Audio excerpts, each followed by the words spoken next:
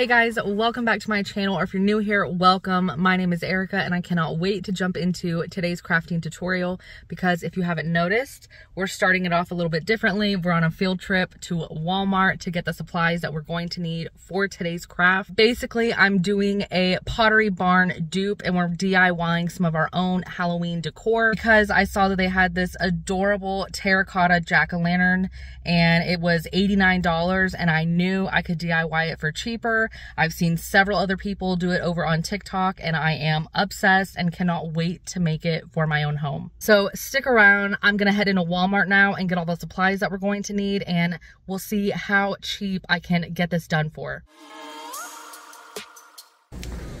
Okay, I need one of these pumpkins, but they're so high I can't reach. So we're using a Harry Potter broom to get it down.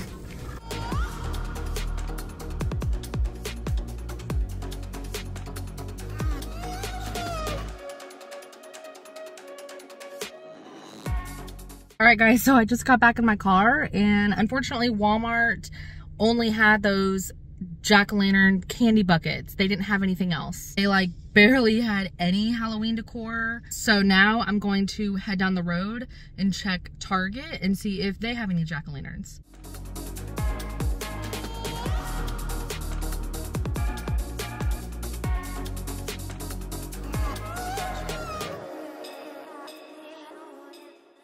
All right guys, so I made it back home. I am in my craft room and we are ready to paint our pumpkins that we got. So I found this candy bucket jack-o'-lantern at Walmart for a couple bucks. So we're gonna be painting this. I found this one at Target for $10 and it lights up. And then I found this gorgeous one for $15 at Target also. I absolutely love this one. I love his face, especially the eyes because they're like, you know, crescent moon shaped. So now we are ready to paint our pumpkins, but first we're going to cut off all these tags and stickers so that we can just paint right over everything.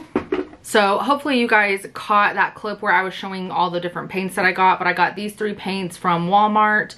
They are the Apple Barrel brand and I got it in Jack-o'-lantern, Golden Sunset, and Chestnut.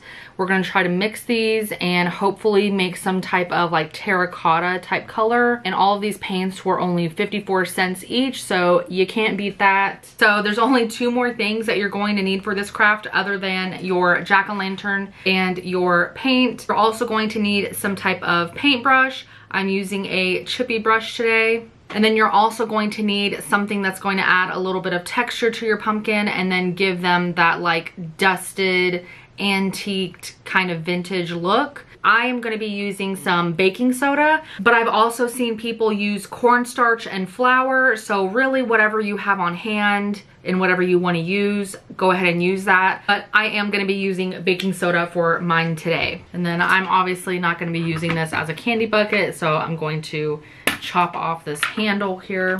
And I had an idea to glue these pumpkins together. So you certainly don't need this, but just for what I'm doing, I am also going to be using my hot glue gun later. All right guys, so I just have a little styrofoam cup here and I'm just going to start pouring my paint in this cup and just kind of mixing it up until I get the color that I'm looking for. Okay, so there's all my paint. So now I'm just going to mix these up.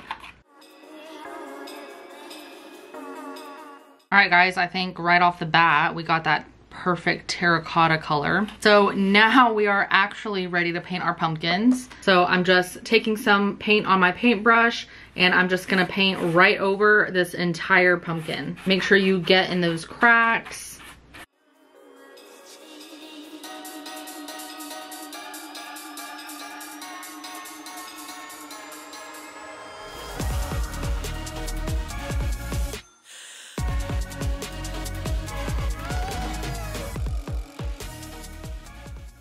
Okay, so that's a good first coat for our first jack-o'-lantern. So I'm just gonna set him aside over here and then I'll start painting my next pumpkin.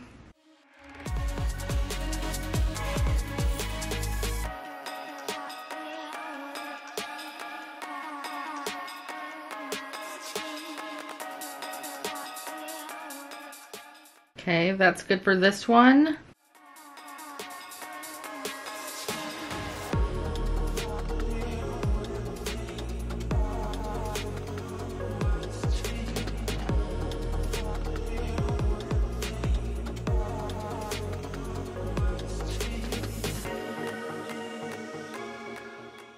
Alright guys, so I just finished painting on that base coat on all of my pumpkins.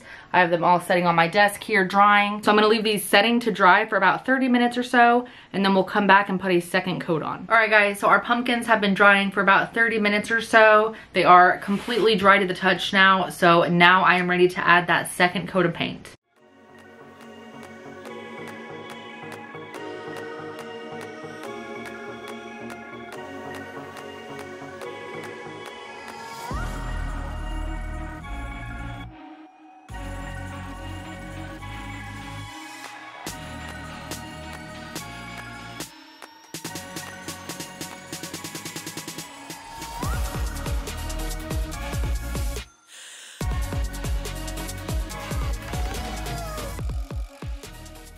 All right guys, and now for the magical part, we're gonna be pouring our baking soda right over the wet paint on our pumpkins.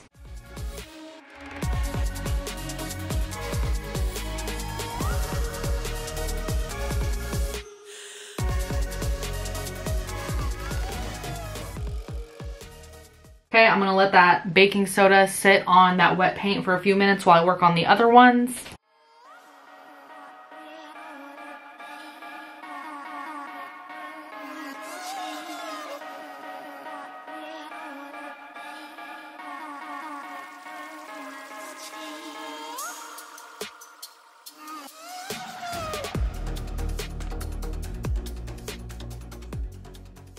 All right guys, I'm gonna let these pumpkins set for about 20 to 30 minutes, and then we're gonna come back and we're gonna brush off all of the excess baking soda and see how they look. All right guys, our pumpkins have been setting for a while now, so now I'm gonna take just a regular paintbrush and I'm just going to brush off all of this excess baking soda.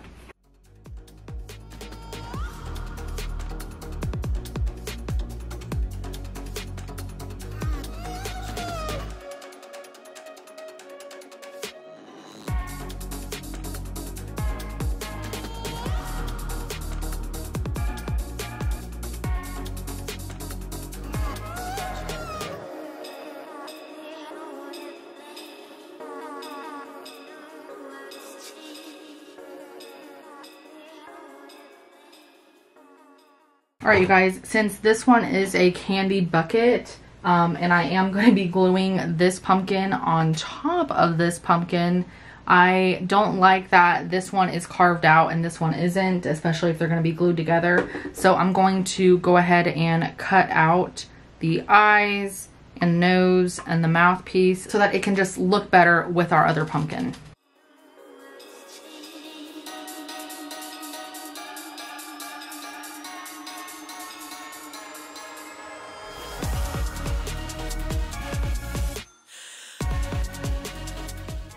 Alright guys, so I have my glue gun already heated up and ready to go. So I'm just going to add some hot glue to the top rim of this pumpkin so that I can set this pumpkin on top of it.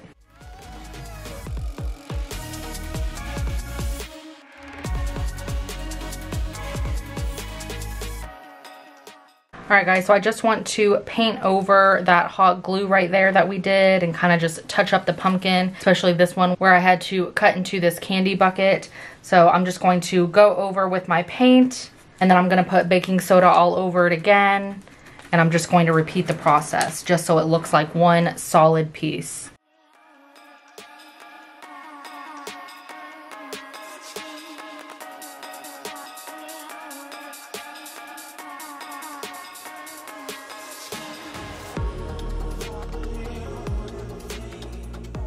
Alright guys, so here is the final product. I just need to like shake out all of that excess baking soda inside. But I think they look so stinking cute. So I think the one from Pottery Barn is actually about the size of my big one, maybe a little bit smaller. So mine is a little bit bigger. But overall, we spent less than $30 to make 3 terracotta pumpkins when the one that was smaller than my large one was $90 on Pottery Barn. So I say that is a win in my book for sure. But you guys know I love any DIY decor anyway, so had to jump on this.